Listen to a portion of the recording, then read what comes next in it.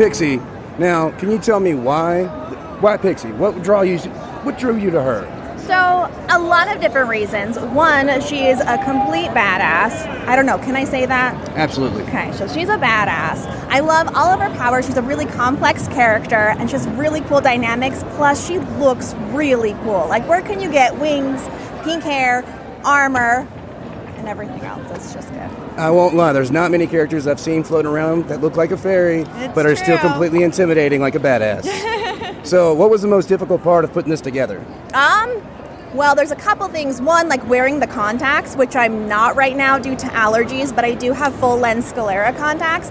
Other than putting it together, I would say that is the most painful part, and that's the hardest.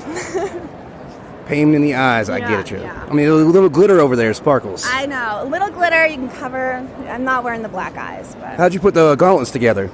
These are made out of Eva foam, craft foam, and Coke bottles. And are we finding any other X-Men around here today? I'm on the hunt. I've got my friend Jubilee over there, so. Awesome. Thank you for... Yeah, definitely.